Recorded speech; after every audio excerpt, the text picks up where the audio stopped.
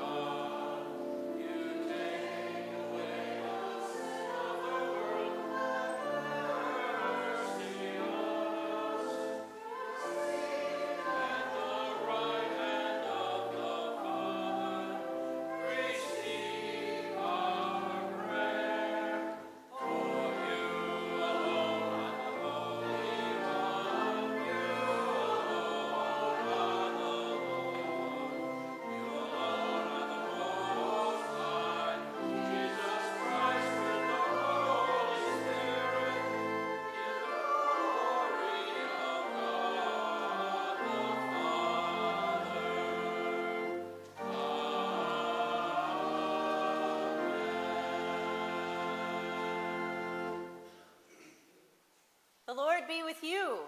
And also with you. Let us pray, saying together, Lord of all power and might, the author and giver of all good things, graft in our hearts the love of your name. Increase in us true religion. Nourish us with all goodness, and bring forth in us the fruit of good works. Through Jesus Christ our Lord, who lives and reigns with you and the Holy Spirit, one God, forever and ever. Amen. Please be seated for our readings.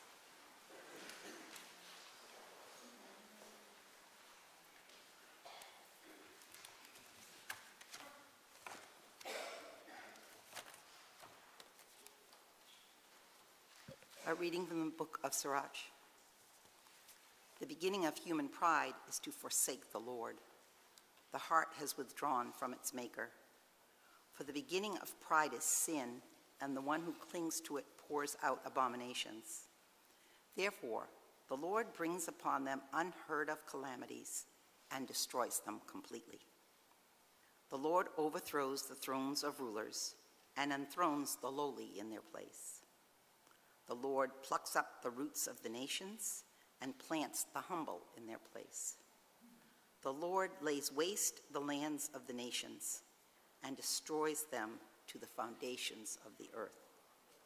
He removes some of them and destroys them, and erases the memory of them from the earth. Pride was not created for human beings, or violent anger for those born of women. Hear what the Spirit is saying to God's children. Thanks be to God.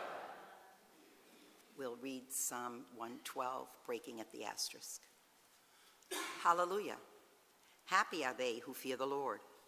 And have great delight in his commandments.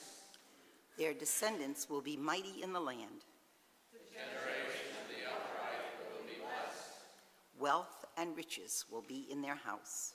And their righteousness will last forever. Light shines in the darkness for the upright. The righteous are merciful and full of compassion. It is good for them to be generous in lending. And to manage their affairs with justice. For they will never be shaken. The righteous will be kept in everlasting remembrance.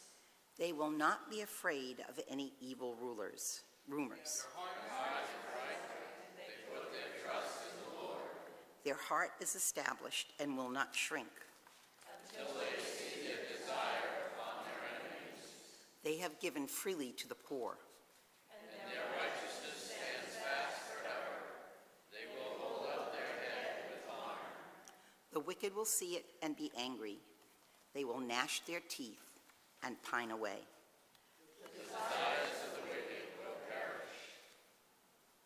A reading from Hebrews. Let mutual love continue. Do not neglect to show hospitality to strangers, for by doing that, some have entertained angels without knowing it. Remember those who are in prison, as though you were in prison with them. Those who are being tortured, as though you yourselves were being tortured.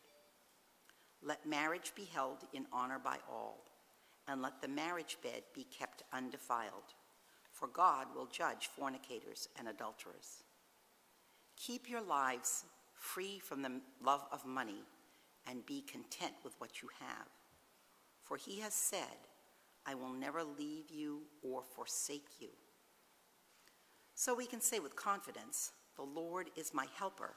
I will not be afraid. What can anyone do to me? Remember your leaders, those who spoke the word of God to you. Consider the outcome of their way of life and imitate their faith. Jesus Christ is the same yesterday and today and forever. Through him, then, let us continually offer a sacrifice of praise to God. That is the fruit of lips that confess his name. Do not neglect to do good and to share what you have, for such sacrifices are pleasing to God. Hear what the Spirit is saying to God's people. Thanks be to God.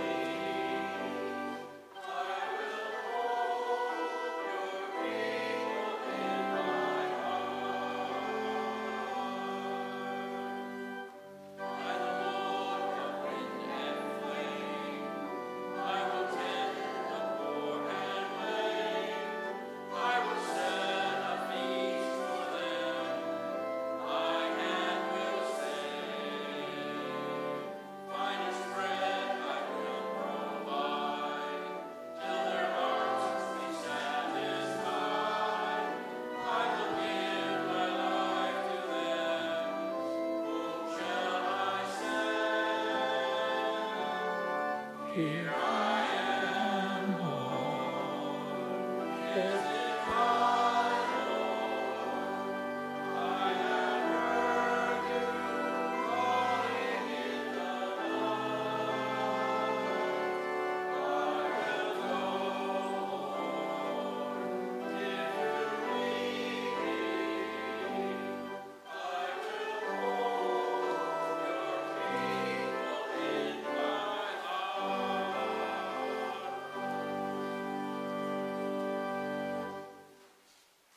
The Holy Gospel of our Lord Jesus Christ, according to Luke. Glory to you, Lord Christ. On one occasion, when Jesus was going to the house of a leader of the Pharisees to eat a meal on the Sabbath, they were watching him closely.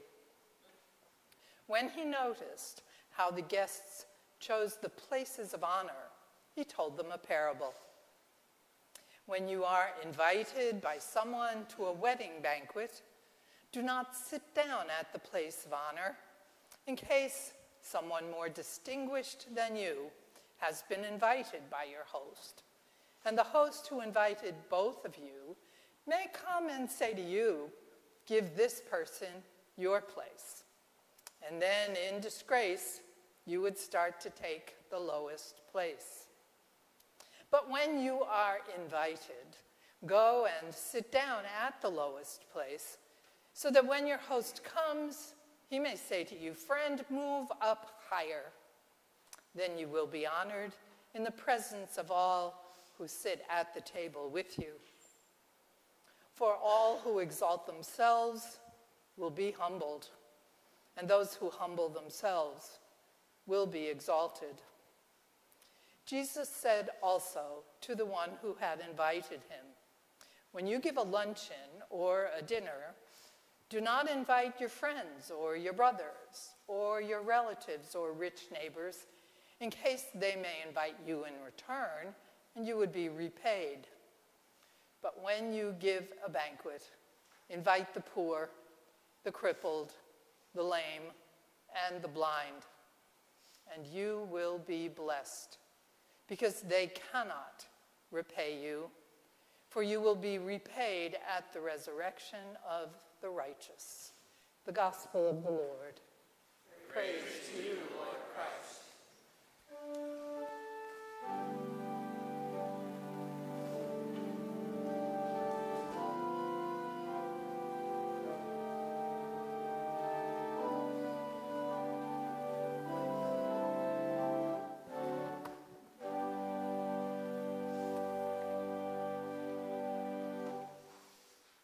May God's word be spoken and only God's word be heard.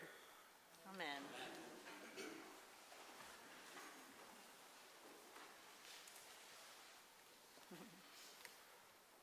Usually when Jesus tells parables, they're kind of mystical, but these are really prescriptive, aren't they, today? He's talking about the way that we come at life in what we consider natural hierarchies of society. We were all raised thinking that climbing the ladder of success is the norm, right? That we're supposed to get every advantage we can and try to elbow out the next guy so that we can get ahead. I kind of want to walk us through 3 different ways to look at that assumption. The first is that is normal. That is the way of life. In chapter 13 in the Gospel of Luke, Jesus was confronting this attitude of privilege just by being born of the people of Israel. There was already this assumption that by being born into the house of Israel, people were already God's chosen. They didn't have to do anything really for salvation. But he was saying in chapter 13 that they would be surprised. There would be a time of weeping and gnashing of teeth when they would see Abraham and Isaac and Jacob and all the prophets in the kingdom of God, and you yourselves thrown out, and people will come from east and west and north and south to eat in the kingdom of heaven. So Jesus is already saying, you might want to think twice about this attitude that there's a natural hierarchy and the chosen are at the top as God's people. And we hear in this passage from Sirach today that there's something called pride that removes us from being close to God, our Maker.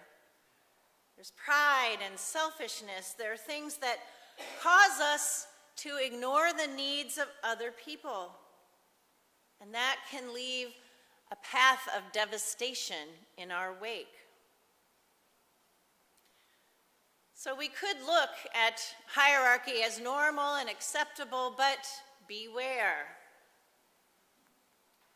Climbing the ladder can be dangerous.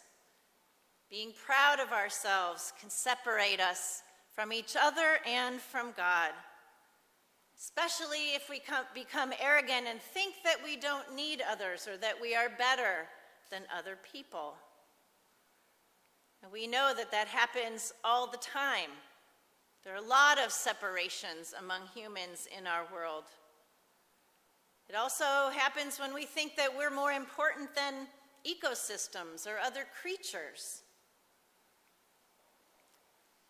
But Jesus knows that there is no part of God's creation that is greater or lesser. We are all manifestations of God's love in different forms in this world. Some of you may know that I'm on a softball team. We call it old ladies softball. My main theme that I shout is, anything can happen. Just keep running. But this week we were asked to fill out a form for the most valuable player on our team, and there was a grumbling on the bench. Nobody wanted to do it. Like, that's a terrible idea. Why are we doing this? We need everybody on the team. And I thought, yes, that's why I like being part of this team. And I feel the same way here at St. David's. There's no most valuable player. We know that everybody brings their gifts and shares them to the best of their abilities. And this is what I think we call a healthy equality. And it comes by a sense of humility, and not humility that's competitive, right? I mean, you've probably been in situations where people are taking that attitude of hierarchy and flipping it, right? I mean, even the disciples were like, let me be the most humble. Paul is always saying things like, I'm the chief of all sinners, right? Like, I'm the worst of them all. But humility, not as self-deprecation, can be a source of truth and wisdom. It can be a humility knowing that we're made of the same stuff, that nothing can really separate us because we are all part of God's creation.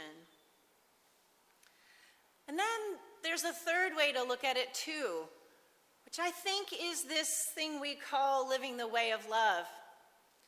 And also in the Gospel of Luke, this is very early in the Gospel of Luke. I think you're familiar with these words.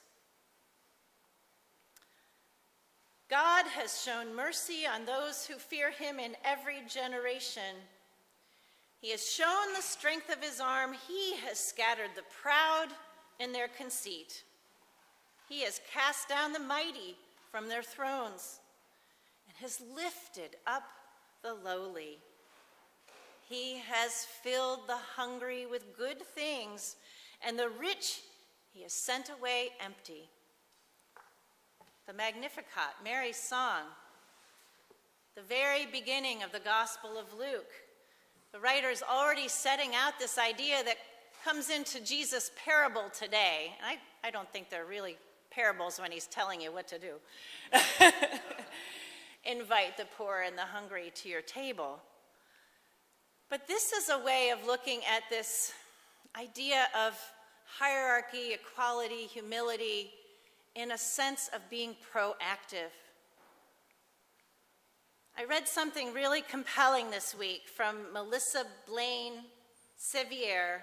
She's a blogger who writes a blog called The Contemplative Viewfinder. And Melissa wrote this: "If you are one of those people who thinks you deserve the best place at the banquet, think again. You may need to be humbled. And if you are one of those people who thinks, or you have been told, that you only deserve the lowest place at the banquet, think again.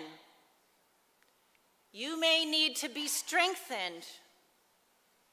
You may need to accept your own privileged status as a child of God.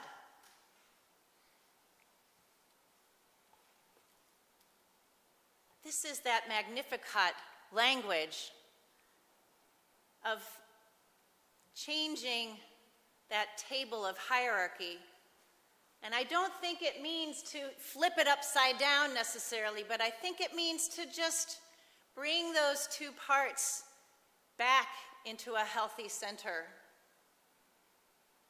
And so many of us have been told that we don't belong at the table. So many of us have believed that we were less than. And so many circumstances in life reinforce that. So we're invited to live the way of love, which refocuses all these assumptions about who belongs where. And sometimes it may be difficult news, like Jesus was saying in chapter 13.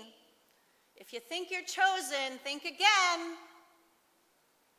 Because God's going to gather people from east and west and wherever who are living a way of love. And if you don't think you belong there, think again. Because God sees the heart of us. And we are all welcome at God's table because we are all created of God. There is no part lesser or greater. We are all manifestations of God's presence in the world. And we need to live that way of love and keep a good mindfulness of if we're getting a little bit too full of ourselves or thinking a little too less of ourselves, and be able to be conscious of that with each other and to draw people in, reminding them that everyone has a place at God's table.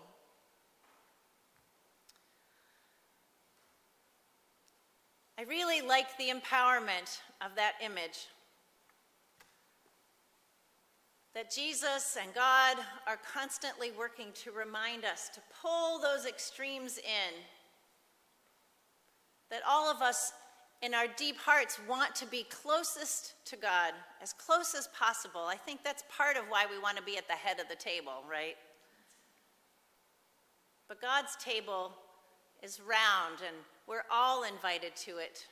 And we gather at this table, some days feeling a little pompous and arrogant maybe, and some days feeling a little bit under the weather. But all of us are fed here, and all of us are sent out into the world to live that way of love. Amen.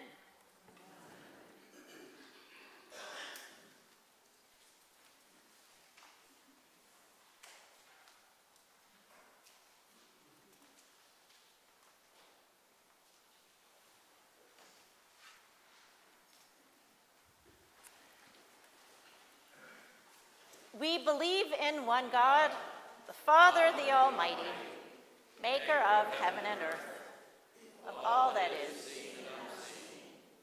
We believe in one Lord Jesus Christ, the only Son of God, eternally begotten of the Father, God from God, light from light, true God from true God, begotten, not made, of one being with the Father.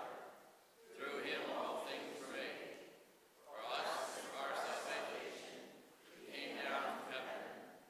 By the power of the Holy Spirit, he became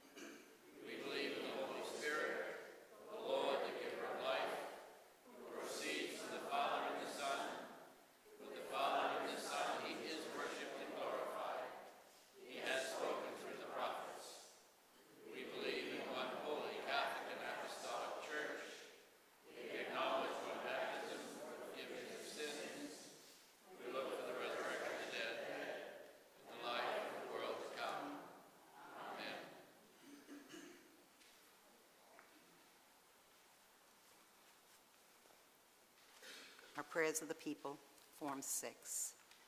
In peace we pray to you, Lord God. In the Anglican cycle of prayer, we pray for the Anglican Church in Victoria, New Zealand, and Polynesia.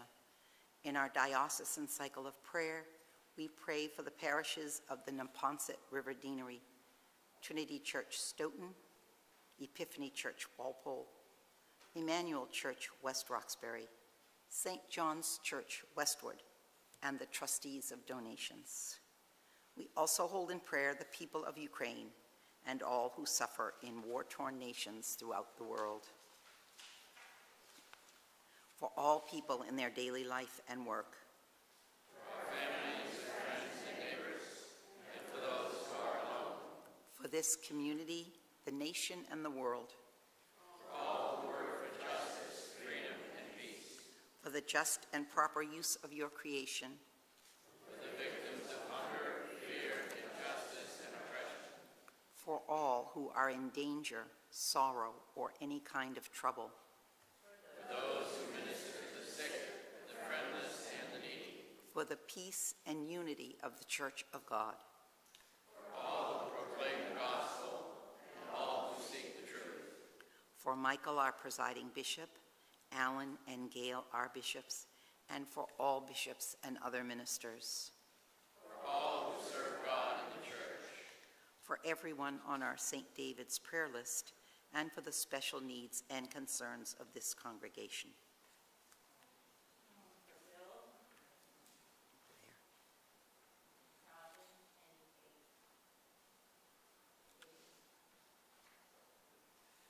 Hear us, Lord. Your mercy is great. We thank you, Lord, for all the blessings of this life.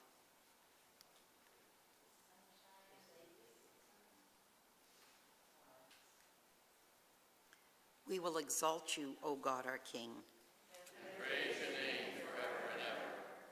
We pray for all who have died, that they may have a place in your eternal kingdom.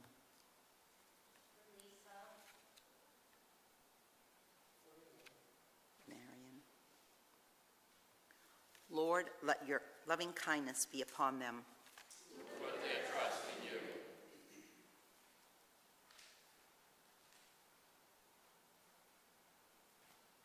O Lord our God, accept the fervent prayers of your people. In the multitude of your mercies, look with compassion upon us and all who turn to you for help. For you are gracious, O lover of souls, and to you we give glory, Father, Son, and Holy Spirit, now and forever. Amen. Let us confess our sins to God.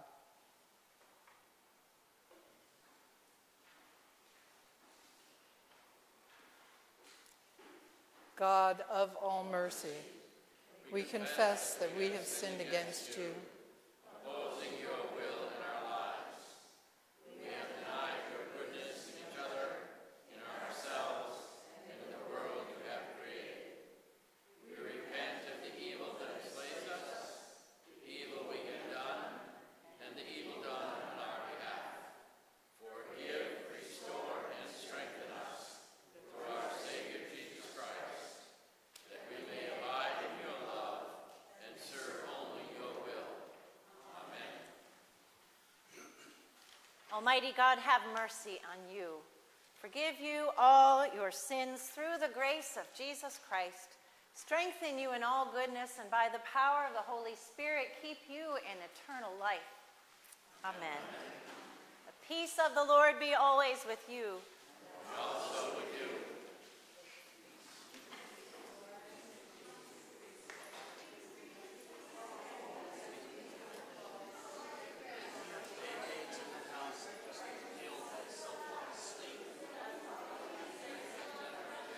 No. Peace be with you. I'm bleeding. I can't touch anybody.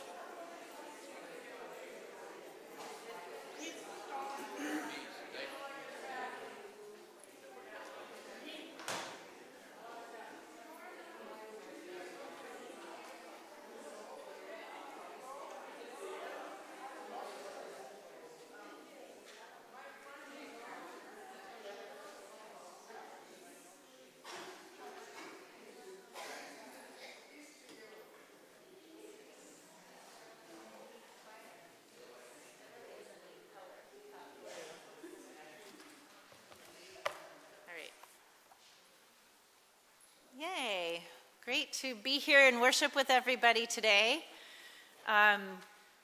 Thanks to anyone who volunteered at Amazing Grace Camp this week. I know Judy Lunston at the 8 o'clock service had been over there, and probably Lynn, and who knows, no, not this year, okay. But it was a camp that went really well, and the kids were fabulous, and glad that that ministry continues.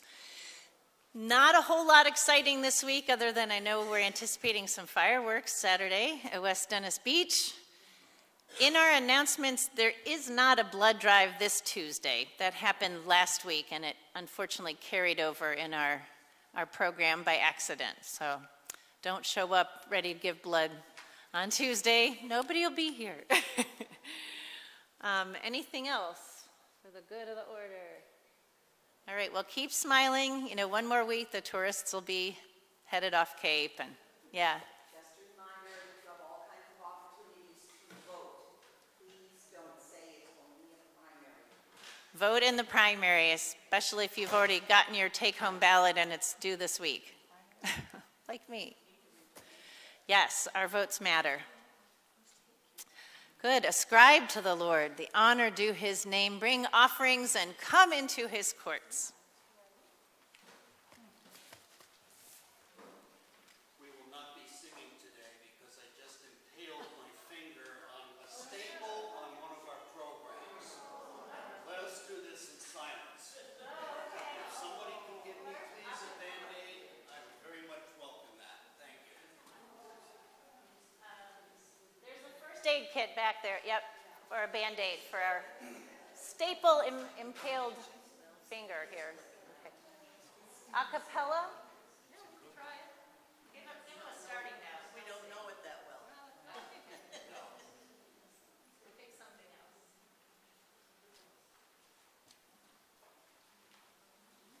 We may as well wait for The Band-Aid. this. Come on down.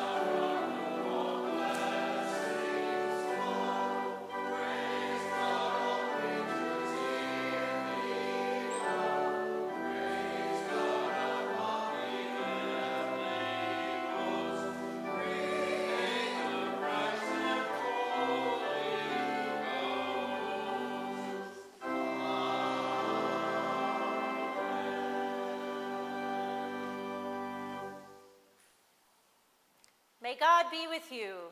And also with you. Lift up your hearts. We lift them to the Lord. Let us give thanks to the Lord our God. It is right to give God thanks and praise.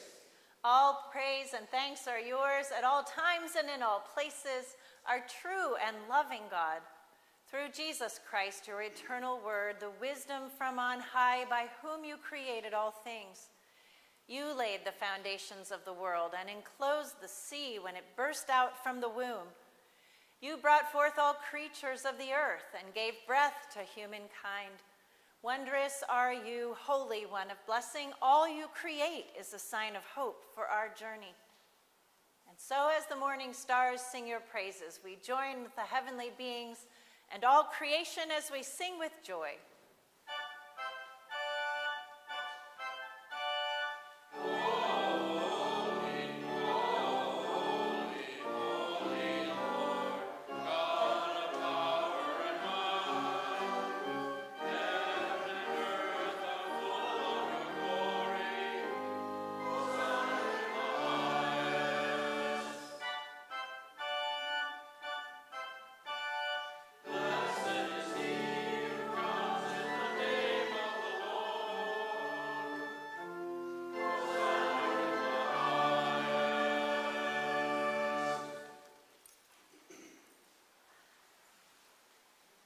Glory and honor are yours, Creator of all.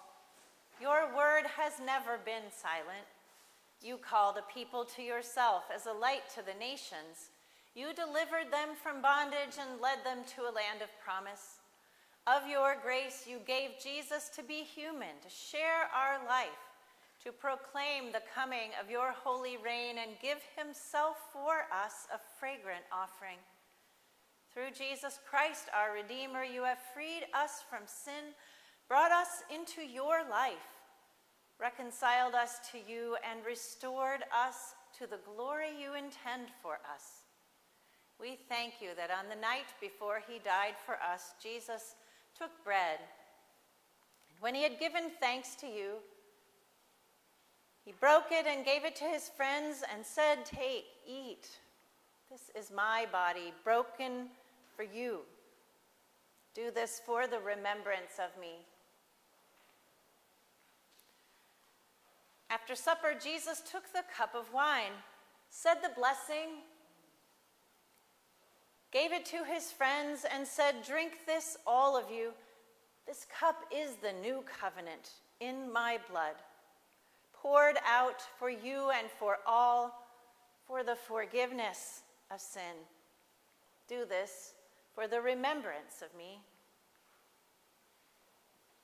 And so, remembering all that was done for us, the cross, the tomb, the resurrection and ascension, longing for Christ's coming in glory and presenting to you these gifts your earth has formed and human hands have made, we acclaim you, O Christ. Dying, you destroyed our death. Rising, you restored our life. Christ Jesus, come in glory. Send your Holy Spirit upon us and upon these gifts of bread and wine, that they may be to us the body and blood of your Christ. Grant that we, burning with your Spirit's power, may be a people of hope, justice, and love. Giver of life, draw us together in the body of Christ, and in the fullness of time gather us with David of Wales, our patron, and all your people into the joy of our true eternal home. Through Christ and with Christ and in Christ, by the inspiration of your Holy Spirit, we worship you, our God and Creator, in voices of unending praise. Blessed are you now and forever. Amen. Now, as our Savior Christ has taught us, we are bold to say, "Our Father in heaven, hallowed be your name. Your kingdom come. Your will be done on earth as in heaven. Give us today our daily bread. Forgive us our sins, as we forgive those who sin against us. Save us in the time of trial, and deliver us from evil. For the kingdom, the power, and the glory are yours, now and forever. Amen."